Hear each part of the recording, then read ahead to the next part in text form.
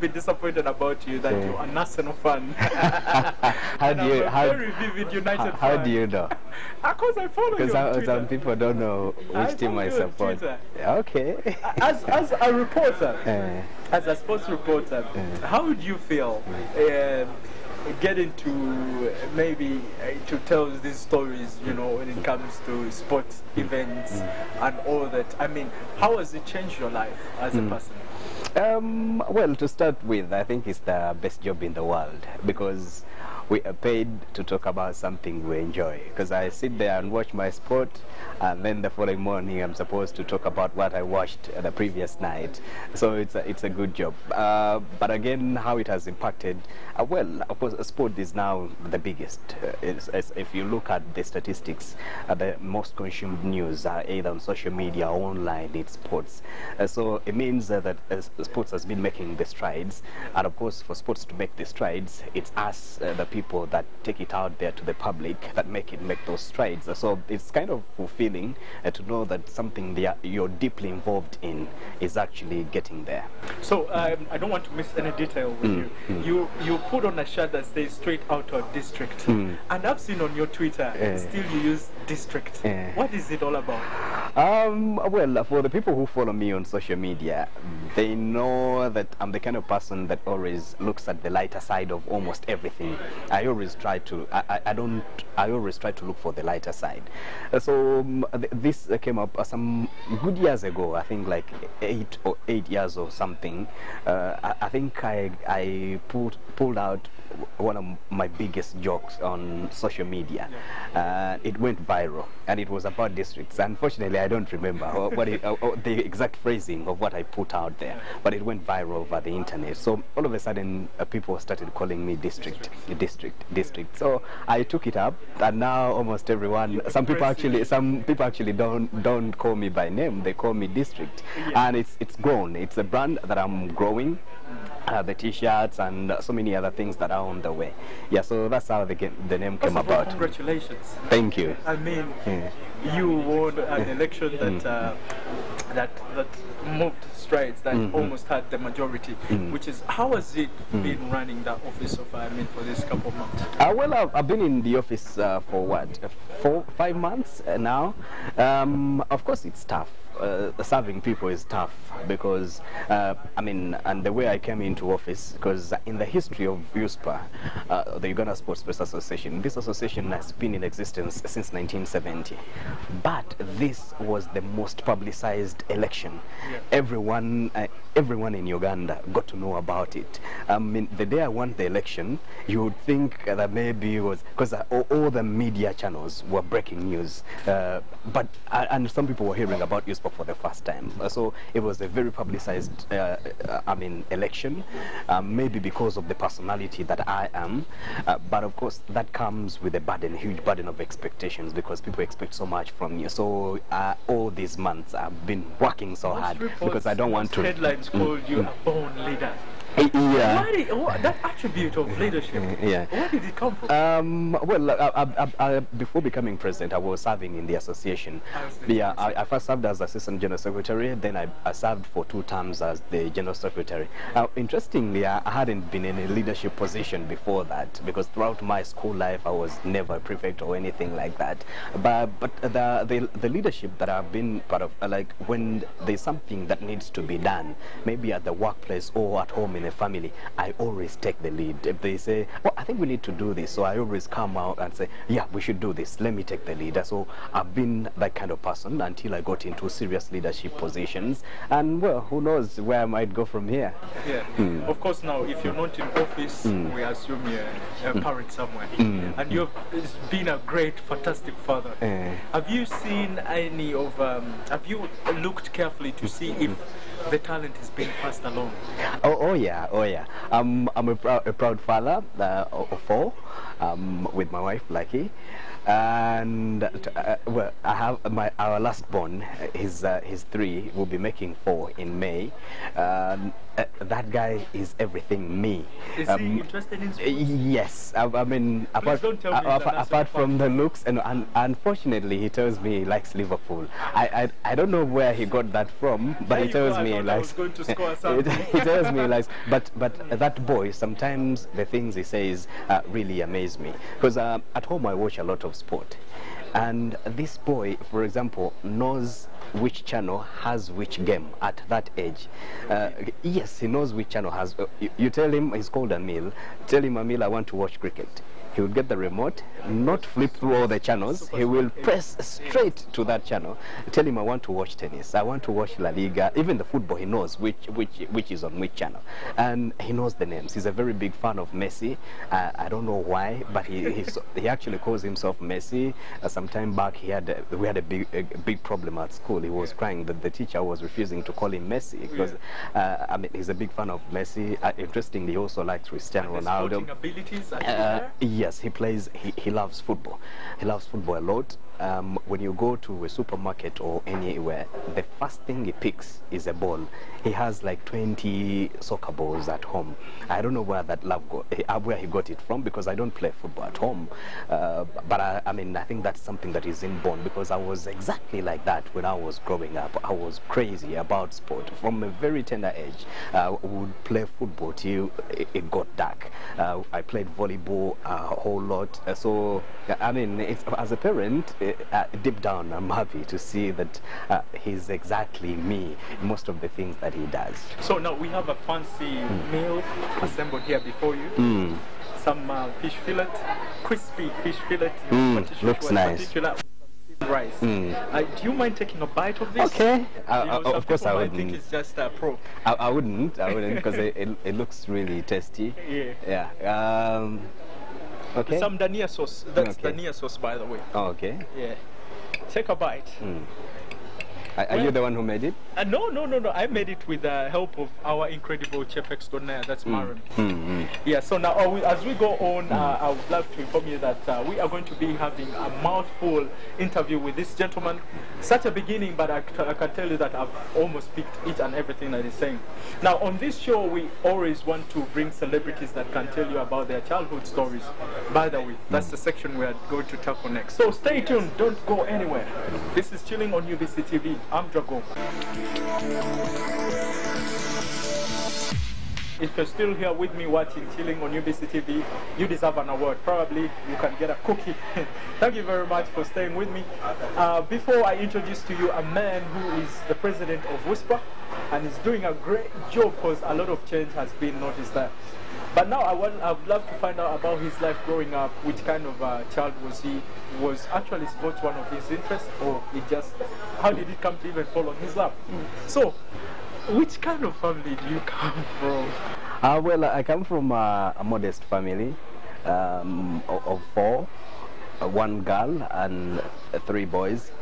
My brothers are both teachers. Actually, one is a head teacher, and my sister did accounting. I'm the last born from the family. You also did a commerce course? Yes, I did. I did become at university, but it's something, you know, there are those things that you do for family because they expect you to be studying something. But me, from senior 1, I knew I was going to be a sports journalist. I started with admiration for radio before I zeroed in on sports journalism. But by senior 4, I'd already made up my mind that I wanted to be a sports journalist. Now, for the sake of my family, of course, like the career guidance, they wanted me to go that way because I mean, accounting is something that you can do. You're sure of a job and things like that. But I wanted to follow my passion.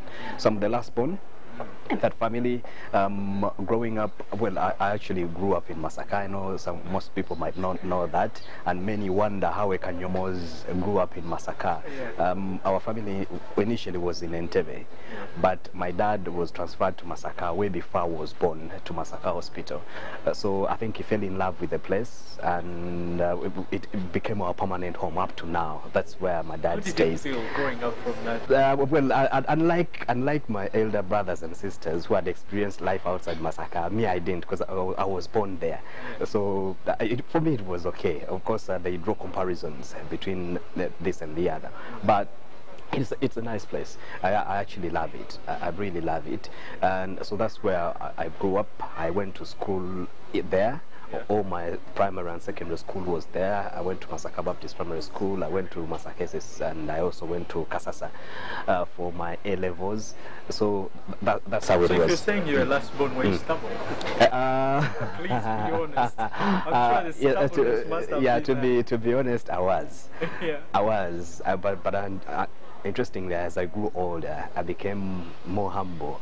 But I was very, very, very stubborn. So I'm trying to draw a correlation between you studying from Makerere. Did you study from Makerere? Yes, yes. How did you come to get to town, to Kampala? But of course, you know, in whichever part of the country you are, the ultimate university is Makerere. So did you study your secondary from Kampala? No.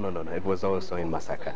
So I came to do university, and during university, no, actually the other part that I've not told you before we even get to university, in my senior 6 vacation, I got my first job at a radio station in Masaka, because a friend of mine told me that there might be an opening at that radio station.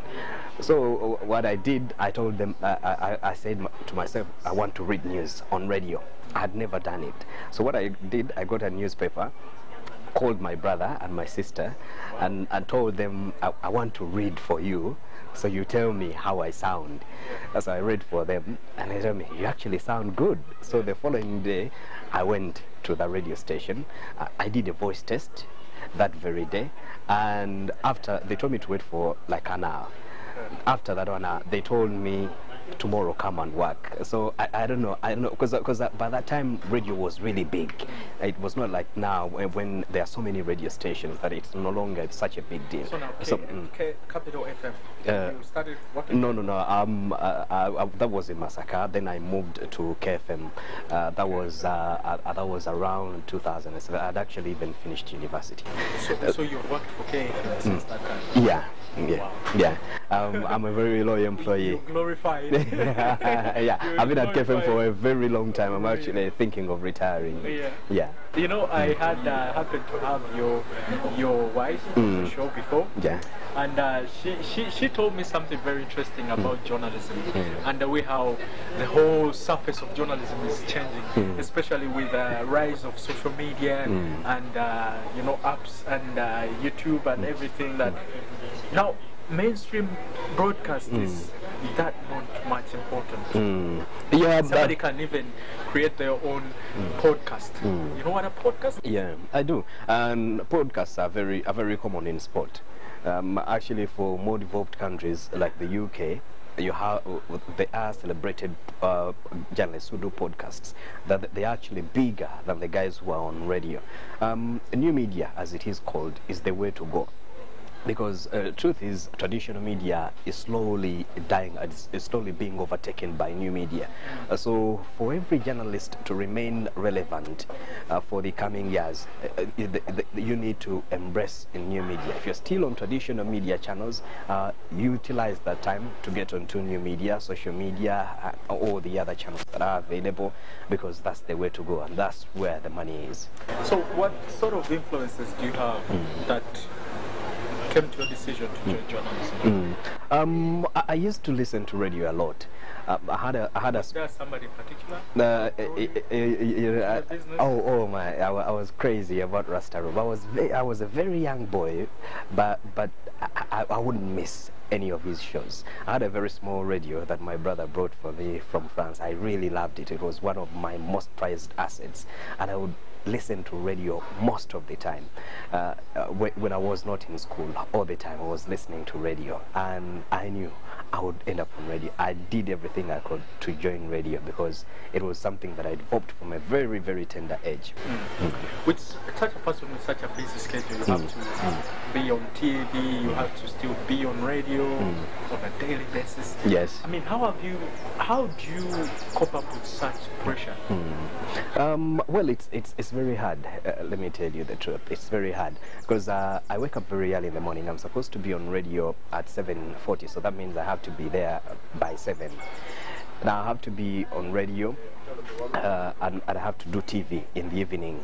So that's the whole day. It's basically fixed because from radio I have to run to TV, which is quite a distance. So by the time I drive from Namuongo to Naguru, it's really hectic. So by the time the day is done, you're wasted. But the good thing is that I have some free days in between because Friday is my day off. Then Saturday I work for only 2 hours. Then I don't work on Sunday, so I have enough time to relax, but also to spend with my family. Okay. Yeah. So now this is more of a serious question, especially to do with your capacity as the president. What do you think can be done to improve the working conditions for maybe sports journalists outside here, especially here in Uganda? Because you know, when it comes to rights as journalists, it's a little bit still. Some stories are still unknown. When it comes to Uganda, what do you think can be done better? Well, it's a bit complex what needs to be done because from an individual as a journalist, I obviously want a better pay. But again, when you look at it from the side of the media house owners, they don't make as much money. But the tricky bit is how do we synchronize that, because the journalists we don't work in the best of conditions, and everyone I think knows that journalism is not a good paying job. Most of the guys in the profession do it for passion, so you have to be extra innovative to be able to live a good life, a good and comfortable life in journalism.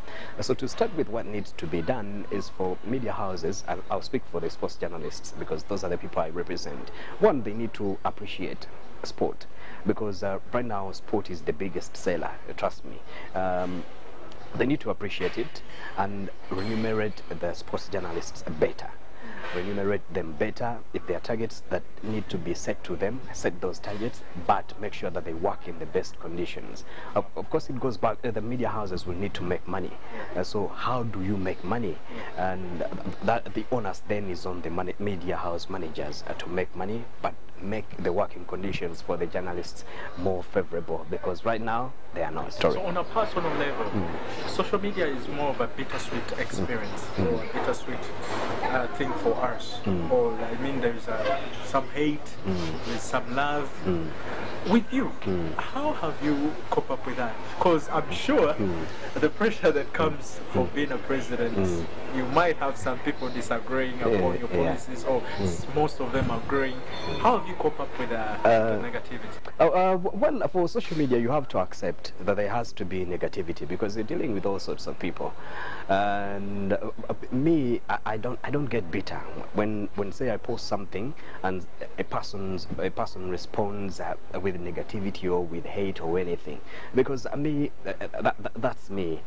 If you give me hate, I don't return the favor. I'll give you an example of my first encounter with racism. I was walking on the streets of Vienna, Austria, and then I found a group of teenagers. There were, I think, 4 or 5. So when I passed them, they started making monkey chants behind my back. Yeah. So what I turned, looked at them, and gave them the widest smile I could. So for me, the message was, I mean, hate doesn't have to be countered with hate all the time.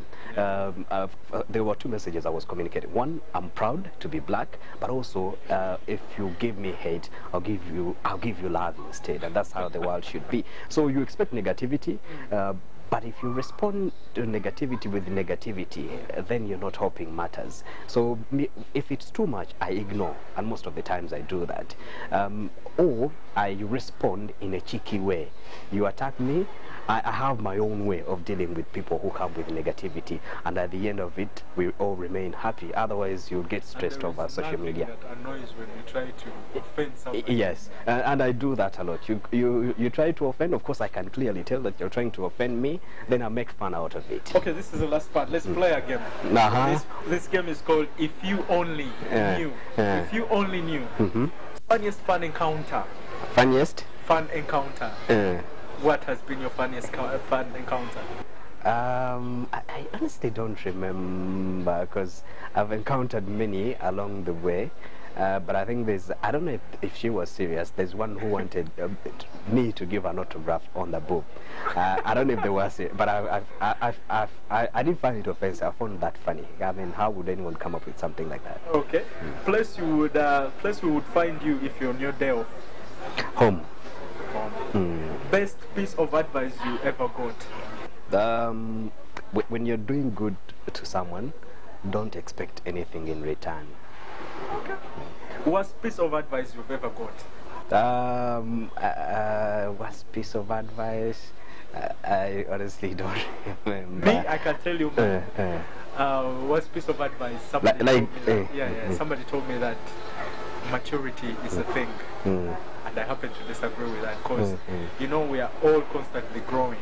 Even you at such a tender age, your father children, but still you're also learning in the process. You see how kids how to deal with kids and how to deal with that experience and all that. So maturity is really not a thing.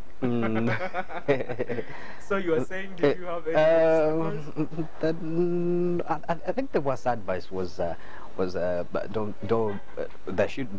there's a certain age at which you should get married, because I got married at a much younger age, and I thought that's wrong advice. The moment you're into it, the age at which you get into it doesn't matter. Okay. Person you would love to switch places with a day? A day? Just for a day. Who would that be?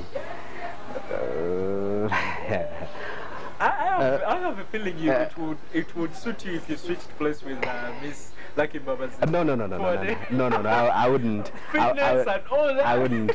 I wouldn't handle her lifestyle even for 5 hours. No, I wouldn't. There are things that she does that I cannot do. Okay. But maybe Tiger Woods. Tiger. Yeah. And congratulations to him. Because it's been an incredible story for him. I can imagine what he's feeling when everyone had written him off, and then he shuts everyone up, and yeah. Okay. Superpower you wish you had? Superpower? There's only one wish that I wish I could bring my mom back, even if it was for 1 hour. So you wish you could have the powers to see my mom again, even if it was for 1 hour, because when she died, there are things we hadn't talked about, and I was planning to tell her about. Unfortunately, she passed on before it. So even if I could have her for, even if it was 5 minutes. Biggest risk you've ever taken? Biggest risk I've ever taken. Biggest risk I've ever taken. I had a trip. I think I was going to China, like 3 or 4 years ago, and all the money I had, because I'd paid for the hotel here and I had my air ticket. I didn't have any other money on me, but I was committed on going, and I look back and I'm like, what was I thinking? Because I didn't have any other money on me, because I knew once I get there I'll be moved to the hotel, and I didn't have any. That was a big risk because it was a foreign country. And I'm thinking, what if something had happened to me? It was some long time ago. Yeah. You're lucky you want China now. China now you can't even move without a penny. Yeah. You have to be with $1,000. So second last, something you could live without? Something that you couldn't live without. Sorry. That I couldn't live without. My phone. Your phone? Yeah. Okay. Kanyomozi in 10 years? Kanyomozi in 10 years, retired from sports journalism and journalism, doing my own business, my own PR firm, and a consultancy firm. Do you speak out politically? Yes, I do. What do you think about the Bobby Wine phenomenon? And what's trying to achieve? Well, I've spoken out about Bobby Wine on so many occasions, but the honest truth is, I think everyone should be allowed to pursue their political ambitions. Let everyone be allowed to compete, and I think if they are competing within the laws of the land, let them be allowed to compete. And for him as a young man at 37, those are big dreams to be frustrated, and I don't think he has ill intentions for the country. Wow, what a star, what a celebrity to host such a calm man. And he speaks with such intelligence. Thank you for being such a great audience. Please, I would love to thank each and everybody that spent time to tune into the program.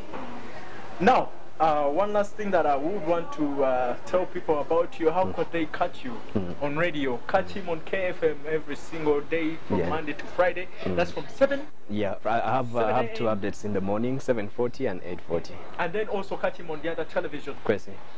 And you can say that. Yeah, but I spend more time on social media. So what's the social media handle? On Twitter at Patrick Kanyomos, Facebook Patrick So Kanyomos District. Yeah. Thank you, Lois. Thank you, Esther. Thank you, each and everybody that has been with me at the field. This has been BMK Cafe. Thank you for the great location and for the incredible meal. I would also love to thank Kwanzi Classic for always finding me these incredible outfits. Until next time, we meet. Bye. Cheers.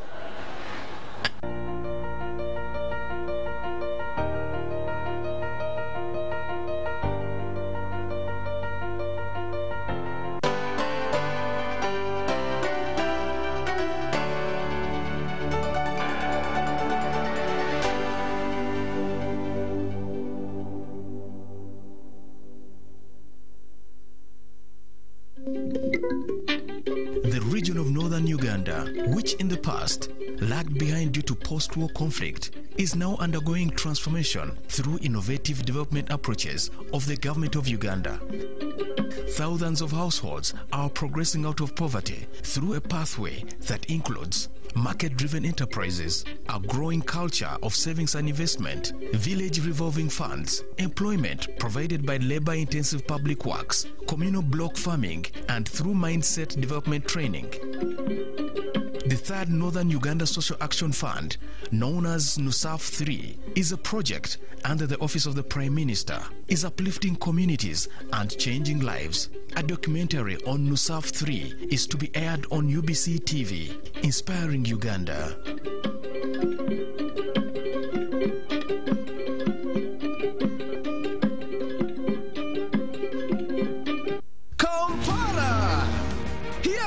The 13th Kampala International Fix Festival 2019 from the 11th to 12th September at the Tower Cottages Hotel in Rubaga. 7 accolades are for grabs in the following categories: documentary, sport and society, Olympic spirit, sports and disability, sports movies, sports advert, TV and weblog category, and a special award for the APL award. This will be given to an outstanding individual or institution that has served or contributed greatly in the world of sports broadcasting and cinema. For those interested in contesting, pick up entry forms at UBC Broadcast House, Nile Avenue, or call 0780-791344 or 0782-258152. Deadline is on 4th September. The winners in each category will automatically qualify for the World Final, the 37th Milano International Fix Fest 2019 in Italy, which attracts the best of the best globally. Join and let us celebrate culture through sports.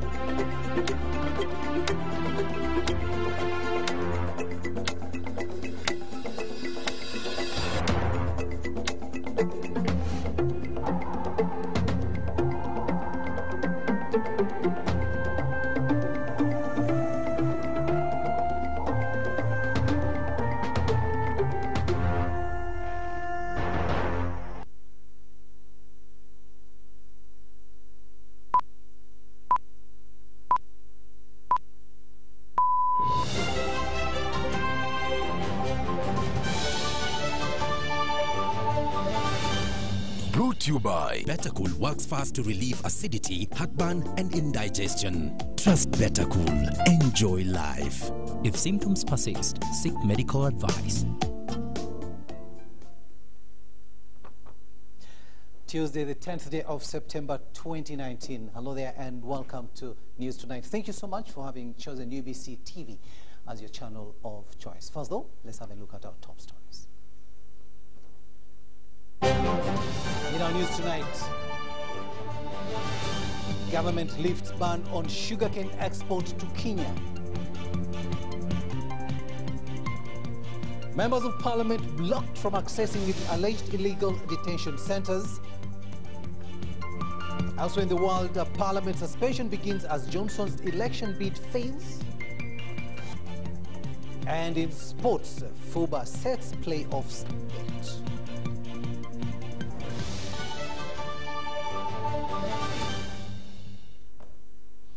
Hello there and welcome once again on Sign Language. It is Mugalu Mohammed and I am Edward Rukidi Kijanangoma. President Yoweri Museveni has said that government of Uganda has lifted the ban on the export of raw sugarcane to Kenya for a period of only 3 months, effective next week. Now, the decision was reached during a meeting chaired by President Museveni at State House in Entebbe that brought together sugar millers and sugarcane farmers from Busoga sub-region. Now, the move, he said, aims at allowing Ugandan farmers sell surplus sugarcane that is not consumed locally. Let's get more on that in the following report. Logically now, the wise thing also for not to have so much confusion is to agree that the mature cane, if it doesn't have a ready buyer among our factories here, then it should be exported. The decision to export sugarcane was reached last evening during a meeting chaired by President Museveni at State House in Entebbe that brought together sugar millers and sugarcane farmers from Busoga sub-region. Ugandan farmers for the last few months have grown too much sugarcane, resulting in a surplus supply on a local market in Uganda. The decision to lift the ban will see Uganda export raw sugarcane to allow Kenya-based factories that are willing to buy sugarcane from Uganda. The meeting emphasized and agreed that only mature sugarcane should be exported, adding that an agricultural officer should determine sugarcane maturity and its fitness for export. The agricultural officer is to determine the maturity of the cane. And the second point, for export, that to confirm. To confirm, yes, Your Excellency. The meeting also resolved that if a farmer had credit with a miller, the miller is obliged to buy all the mature sugarcane within the agreed contract period. If not, the miller should compensate the farmer for the loss. The giver of the credit is not ready to take the cane within the 48 hours. Then let him go, he will pay you later. President Museveni directed that all bond warehouses should be banned with immediate effect in order to harmonize the price of sugar and route for the expansion and growth of the sugar industry. The president also asked sugar millers and farmers to work together, adding that the two players need each other in order to ensure the survival of the sugar industry. He, however, cautioned sugarcane farmers about the low returns from sugarcane production, saying that the ventures will not get them out of poverty, mostly those who have small pieces of land. He, therefore, called on them to diversify their production ventures and concentrate more on crops like coffee, poultry, piggery, and fish farming, among other enterprises that can yield good income for their home states. Trade, Industry and Cooperatives Minister, Honorable Amelia Chambade, said her ministry will allow Uganda sugarcane farmers to export excess sugarcane to Kenya for only 3 months. N'olwekyo ffe mu ministry twagenda ne tugamba nti katugulewo emyezi esatu tugira tutwala naye ng'omunnakenya yagamba nti atusasula emitwalo 15 buli metric ton. She revealed that her ministry is doing all that is possible to secure licenses for farmers to sell their raw sugarcane to avert incurring losses. She strongly advised sugarcane farmers to form a consortium in transportation of their sugarcane to ensure realization of tangible benefits. President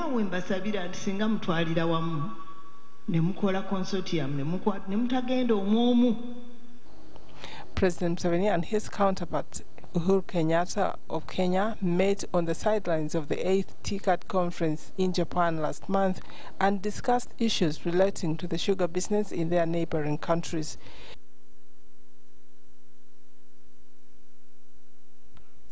Meanwhile, government has realized a drop on commitment fees charged on borrowed funds from $26.5 million to about $4.6 million, although delayed disbursement of loans has affected timely completion of planned projects. Now, this has affected the outcome and output level of performance across most government sectors to near dismal or average. However, this has not affected Ministry of Defence, whose performance remains at over 100%, and road construction sector, whose performance is according to plan, as we hear in this story. So that all the money we have borrowed must be used quickly, and if necessary, used even before time. Ministers and technical heads of government ministries, departments and agencies have been tasked to energize coordination and monitoring of government program implementation across the board. This was during the opening of the 10th Annual Performance Report Retreat of Government Ministries and Agencies, officiated by the Vice President Edward Chawano at the President's Office Towers in Kampala. This follows findings indicating a dismal outcome performance across 17 government sectors by 1 percentage point and a reduction of 9% in performance across government departments.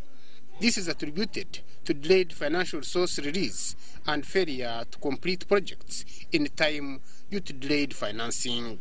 You spend 2 days intensively scrutinizing the performance of various sectors, while focusing on public finance investments, especially the externally funded projects, level of performance in alignment to the National Development Plan, so as to clearly inform the NDP3 preparation, the NRM government manifesto, the Sustainable Development Goals, the regional development frameworks, and other government development strategies. Premier Dr. Akana Rugonda, however, says funds absorption rate across government sectors and departments had largely improved, but advised line ministers, permanent secretaries, and other technical staff to strengthen their monitoring of program implementation. We pay penalties if we do not use the money that we have borrowed. And I'm glad that now the amount of money we are paying as penalties as a result of improved performance has changed. We were paying $26.5 million as of June 2015, and now we are paying $4.6 million, a difference of $22 million, but it's an improvement, definitely. Premier Rugonda reiterated government's resolve to fulfill sustainable development goals and to ensure national development plan strategies are met for national development. There is need to strengthen coordination and monitoring during the implementation of the national development plan. This is an area that we must concretely address with renewed vigor and innovation. Implementation has to take the whole of government approach to avoid duplication that leads to wastage of time and wastage of resources. Karamoja Affairs Minister Engineer John Jabagambi said donor funds delays have affected completion of most public projects, in turn affecting national economic performance, mainly in infrastructure sector. Limited ownership of projects by political is a very, very big point, whereby some of the MDAs have created ministries within ministries. They don't talk with the ministers, they think they are above them, they do whatever they want to do without consulting their ministers. There's no coordination at all. You find that the minister is not owning the project. He doesn't know even how the project is moving on. And I see, whenever we're in cabinet and the question is posed by the president, you see some of us running outside to ring the EDs. How is the project going? In other words, we are not that. There is limited follow-up, monitoring, and fast-tracking of the project's performance by permanent secretaries. While giving an overview of government performance, the Minister of State for Karamoja Affairs, Moses Chiiling, said the ease of doing business in Uganda had dropped from 122 to 127 out of 190 countries across the world. Chiiling attributed this to lack of ease of accessing electricity, straining business, and dealing with construction habits. There is a tendency for decline for almost everything. Energy and mineral development declined by well over 20%. ICT and national guidance, there was no assessment the year before, and the performance was just 31%. Tourism, trade and industry, 3% decline. The Minister of Defense was rated the best performer, while the Minister of Works was credited for expansion of road infrastructure and recent attainment of 2 Bombardier aircrafts that have led to the revival of the aviation sector in the country. The annual performance review aims at refocusing government ministries and agencies on planned activities and outcomes, evaluate level sector contribution to improve livelihoods through effective utilization of capital development funding and adherence to the NRM manifesto. Haimana Deo, reporting for UBC News, Kampala. Enough for that report there. Now, members of Parliament on the Human Rights Committee have been blocked from accessing illegal detention centers around Kampala. The members of the committee, led by the chairperson, Jennifer Nantume Egunyu, were conducting a field visit following reports that the Internal Security Organization is operating illegal detention houses. The Parliamentary Committee on Human Rights has been investigating alleged detention centers across the country. The investigation on alleged detention centers follows a matter presented to Parliament by Kawempe North Member of Parliament Latif Sewagala, requesting Parliament to intervene. To establish the authenticity of the allegations, the committee visited Chengera, in a place said to be an illegal detention center. At Chengera, the committee found a tightly guarded, enclosed residential house where members of Parliament were turned away by one security personnel. I meet the big man. No, but we don't want to see the big one. Who is the big man? Hello, whom are we talking to? Kalibala Vincent. What is your rank? In charge, just. In charge of what? These premises. Order to go to Nakasero, that's all. He told them to first seek permission from the director ISO, Colonel Kaka Bajenda. The order is to go to Nakasero. To meet who? To meet who? Afande, you're now speaking to the chairperson. Hello? Hello? No additional statement. We do oversight on spot visiting, and this is what we expected, that maybe they would allow us to enter here. So as a committee now, we can go back and decide on what to do next. We know that you have summoned Director General ISO, Kaka Bajenda, and we know that he must attend tomorrow so that we can even add more questions as to why. At Nalukolongo, just by the roadside, was another alleged detention house guarded by UPDF and LDU, where the MPs were again turned away.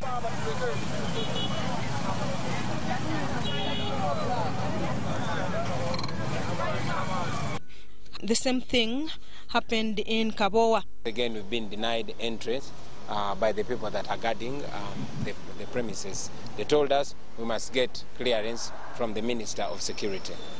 In Nakasero, however, an identified commander of the place requested to meet only the committee chairperson inside the premises. Basically, he's calling me because he doesn't know why we come here. To him if he allows us, tell him your request. If he allows others to come in, then they will come. Members of Parliament, and that's what we're saying. You already told me that before. I know, and I've already told him. But again, this, I mean, you're also operating under the law, so we expect you to be transparent and tell us Until we are transparent. If one person can't go, then what? Is just giving those words to say. Okay.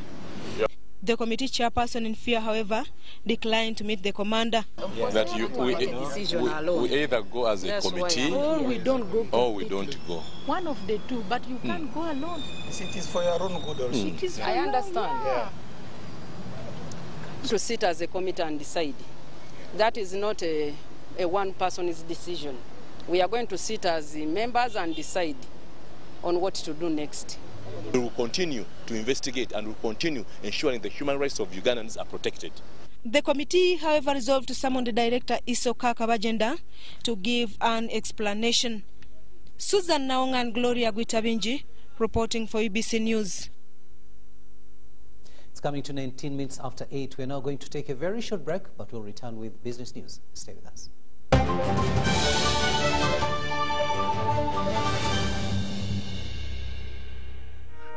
Every dream has a challenging journey. Ours began in 1998 with a mission to drive the development of a robust communications sector in Uganda. We created structures to champion the dream. We've evolved, made discoveries, supported great minds, empowered Ugandans, and fostered a vibrant culture, enabling communication for all. Down the years, we've created memories and networks, uniting generations and building great partnerships. Together, we can go even further. UCC, celebrating 20 years of achievements. The Electoral Commission has released guidelines for countrywide reorganization of polling stations from 2nd to 14th September in preparation for 2020-2021 general elections to enable voters conveniently cast their votes. Every parish, ward and electoral area must have at least one polling station. Where no polling station exists in a newly created parish or ward, at least one polling station must be recommended by the stakeholders in the area. The returning officer must ensure that each electoral area at sub-county level is demarcated and approved by the Commission. Sub-county supervisors shall oversee the reorganization exercise. In case of parish, village or electoral areas at sub-county without polling stations, meetings will take place at the mother parish where current polling stations are located. For details, call 0312-211-050. Announced by the Uganda Electoral Commission. 333. What's up with number 3? It's 3 at Airtel and not 4 anymore. It's 3 shillings per second across all networks in Uganda. Make calls from Airtel to all networks at 3 shillings per second. Get to talk to anyone on any network anytime at 3 shillings per second. Ha ha! Airtel, the smartphone network. Airtel is regulated by Uganda Communications Commission. Ladies and gentlemen, welcome to the Pain Arena. Introducing on the right corner, Mr. Action, the reigning heavyweight champion in the ring against the Headache, the #1 contender. And the bell rings. Headache charges forward with a steady right and a left hook. Action dodges. He misses out with an inch. Wait a minute. Mr. Action launches back with a kick. The final blow, he is out.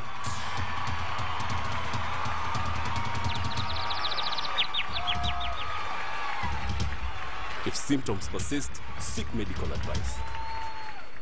The Parliament of Uganda will host the 64th Commonwealth Parliamentary Conference from the 22nd to the 29th of September 2019 at the Munyonyo Commonwealth Resort. The conference provides an opportunity for parliaments to discuss best practices, governance values, and socio-economic aspirations of the Commonwealth. The conference will run under the theme Adoption, Engagement, and Evolution of Parliaments in a Rapidly Changing Commonwealth. Discussions will focus on climate change, innovations in parliaments, persons with disabilities, youth, urbanization, sexual harassment, and separation of powers, among other topics. More than 1,000 delegates from 54 countries are expected, and this will be an opportunity for Ugandans in the social and economic sectors to benefit by providing their services. Follow us on the hashtag 64CPC 2019 and on Facebook at 64th Commonwealth Parliamentary Conference. This message is brought to you by the Clerk to Parliament.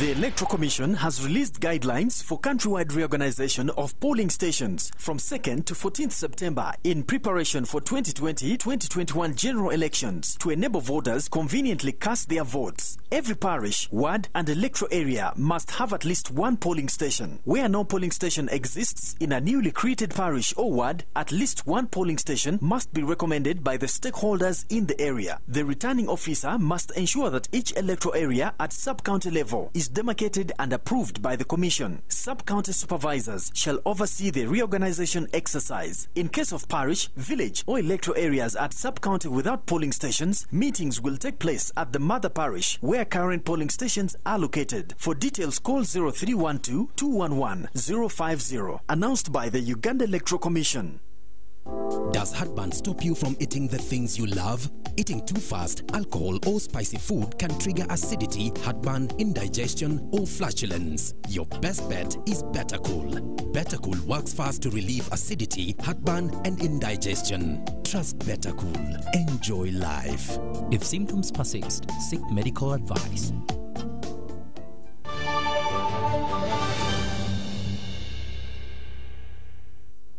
Welcome back from that break, and this is News Tonight here on UBC TV. Let's talk business now. The Minister for Finance, Planning and Economic Development, Matia Kaseija, has unveiled the Deposit Protection Fund of Uganda. And as Wadulo Mark Arnold now reports, the fund is an assurance that customers of commercial banks and other deposit-taking institutions are compensated to a maximum of 10 million shillings if it closed business. Government has decided to increase the deposit insurance paid by deposit-taking institutions like banks from 3 million shillings to 10 million shillings. It is to help create confidence in your financial system. Otherwise, people will be running out from keeping money in the banks. And you know that is not good running. It's not, we don't do that in an economy that is being run in a modern way. People must put money not under the mattresses, not in the pots. Money should be kept in banks. The Deposit Protection Fund of Uganda is a legal entity created by the government of Uganda under the Financial Institution Act of 2004, whose mandate is to act as a deposit insurance scheme for customers. It is a commitment by government that should a bank in the financial system fail, there is a fallback position. They are guaranteed to reimburse or to pay the depositors a minimum amount of 10 million per account. According to the central bank, starting July 2019, there are 12 million active bank accounts registered under various commercial banks in Uganda. And the Deposit Protection Fund is covering 11.2 million so far. The fund currently is approximately 650 billion shillings in terms of absolute figures. And this is an increase from 480 billion in 2017 when we took charge of the fund as a separate legal entity. In order to ensure safety and liquidity, the collected premiums are invested in Government of Uganda's treasury instrument. Reporting for UBC, Wadulo Makan.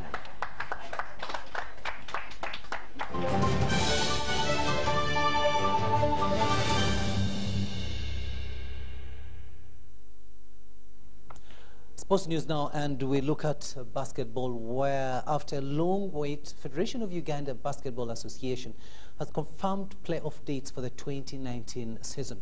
Now, that session of the league will start on September the 20th with a quarter-final matchups that will be played on a best-of-3 basis. In the men's category, Uganda Christian University Cannons play Kampala Capital City Authority. Reigning champions, City Oilers, Deje University, and JKL faces Power, while Warriors entertain Kampala International University Titans. Among the ladies, it's reigning champions JKL against Uganda Matters Ravens, KCCA Leopards negotiate Angels Basketball Club, UCU Lady Cannons tussle A1 Challenge, with the university derby between KIU and Nkumba completing the fixture list.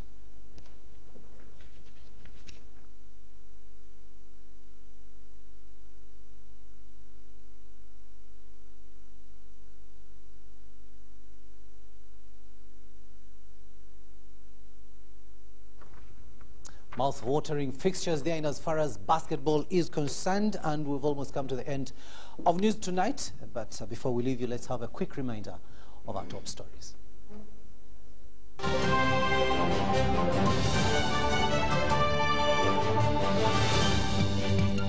Ban on sugarcane export to Kenya. Members of Parliament blocked from accessing alleged illegal detention centers. Elsewhere in the world, Parliament suspension begins as Johnson's election bid fails. And in sports, FUBA sets playoff date.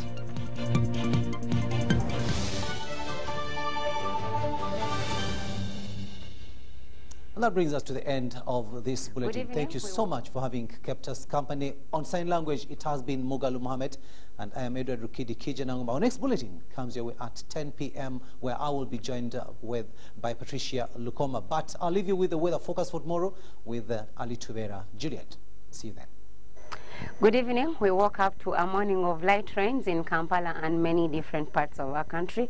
Later had a heavy downpour across the different parts of our country. This is the weather report from Uganda National Meteorological Authority. I'm Ali Tubela Juliet. From the rainfall report we received by 9 a.m. this morning, Gulu reported 5.2 millimeters, Kampala 1.4, whereas Entebbe reported 1.1 millimeters. And this is attributed to what we are seeing on our satellite image, that the ITCZ is still over our country, and both arms are contributing to the wet activities we are experiencing, and we expect these to continue for the next days. For tomorrow morning, we are expecting light rains for areas around Lake Victoria Basin and some parts in the central. For Soroti, we are expecting heavy showers. Elsewhere, sunny intervals will prevail. Later in the afternoon, we are expecting a wet weather pickup around Lake Victoria Basin, the central and the western stretch. Sunny intervals for the rest of the parts. So go ready with your umbrellas as you're moving out of your homes. Maximum temperatures will rise up to 28 degrees centigrade for the Karamoja region. Around Lake Victoria Basin, we are expecting a range of 26 to 28 degrees centigrade. For Kabale Highlands, a maximum of 23 is expected. Beyond Uganda, we are expecting Juba to have sunny intervals at a maximum of 32 degrees centigrade. Sunny conditions for Mumbai and Cairo, whereas rains are expected in Nairobi and Mexico at a maximum of 25 in Mexico. Thank you for keeping us company. Don't hesitate to visit our website as it is well displayed on your screen. Have a blessed night.